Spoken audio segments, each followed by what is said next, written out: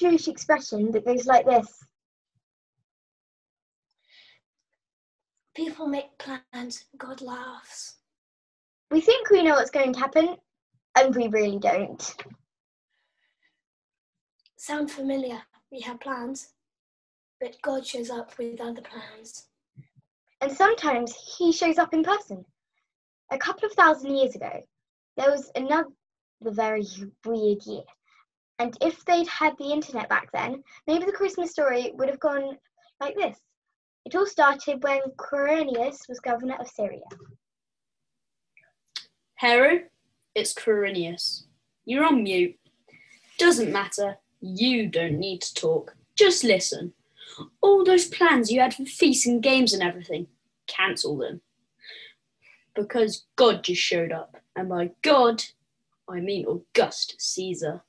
He just sent out an order that everyone must go to their hometown to be registered.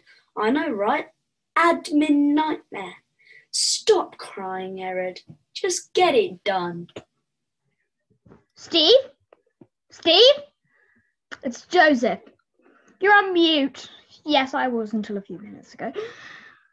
Press the button down there. No, you see the button that... There, you see... Here, do you see is it lower than that for your screen? Is it like... There? Oh, it doesn't matter. Can you run in the workshop and finish turning those shepherd crooks? I know, I'm sorry. I was going to do them, but I got to go back to Bethlehem to register. I'm taking Mary, who isn't technically my wife, but long story short, God showed up in a dream. I know it sounds weird, but I haven't been eating dinner cheese. This angel said it's all straight up. Mary's going to have a baby, and I'm going to call him Jesus. Yes, apparently it means God saved. Is that what it means? Do you know that? Maybe search it on Google. Search it on Google. Anyway, sorry to drop you in here, but I got problems too. I don't have luggage that fits on a donkey for a start. Do you? And feed the cat, Steve. Bye. Hello, Mum. Mum? You're on mute. If you just... Oh, don't worry. I'll talk. Haven't got long. Joseph's coming over. I'm going to Bethlehem with him. He's from Bethlehem, the city of David. I'm having a baby.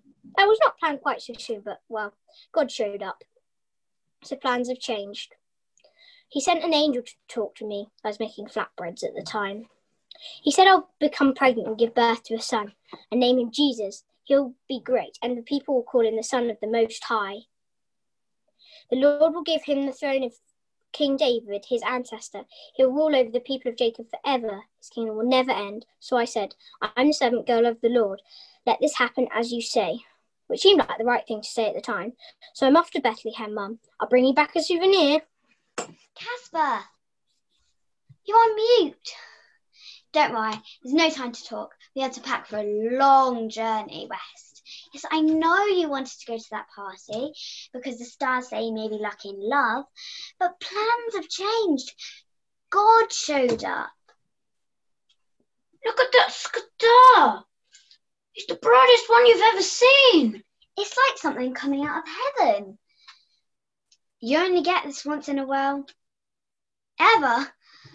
It's a sign and we need to investigate. Remember where God's people came from? Yes, Israel. We need to go there. And I get this feeling we need to pack gold, incense, and myrrh. Put that in. And maybe a rattle, cowpole, and maybe some formula. And I'll get the camels. Yes. Meet you Thursday. Marcus, you're mute. That's on purpose. Because I'm the king, I tell you what to do, and I don't care what you have to say. It's bad enough I had to cancel that big feast I was planning because of census. And now this. I was planning another feast to celebrate how brilliant I am. And then the 3 men from the east turned up wanting to see the king. And when I said, you found him, bow down and help yourself to chicken, they said they were looking for a baby who was born to be king of the Jews. They saw his star in the east and came to worship him. They say that God showed up. I'm the king of the Jews. Ask Quirinius. My son is to be king next, not this baby. Marcus, I don't care how you do it or what you have to do, but find that baby. Jeff, you're on mute. Doesn't matter. I'm pretty speechless myself. I've just seen something amazing. There we were on the hillside telling scary stories. I was in the middle of that one in which David fights Goliath. He does a really good Goliath voice. It always cracks me up. Yeah, but God showed up and, well, everything's changed. There was a massive army of angels singing, telling us... What did he say? That a saviour has been born in David's town. He is Christ the Lord. We will find a baby wrapped in cloths and lying in a feeding box. We want to go and have a look. So, Jeff, can you come out and mind the flock? They're no trouble. Well, not much trouble.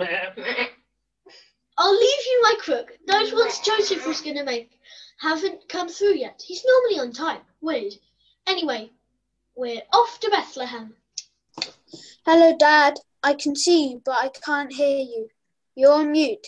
It doesn't matter because you're not, so you can't talk. I can, which is weird, but then right now everything is red. There I was settling down for the night in the stables when these two humans showed up. The donkey which started to eat my dinner. Not fair. And then there was a big commotion and screaming and shouting. And a third human showed up, a really small one, like a human calf, although he was the size of a lamb.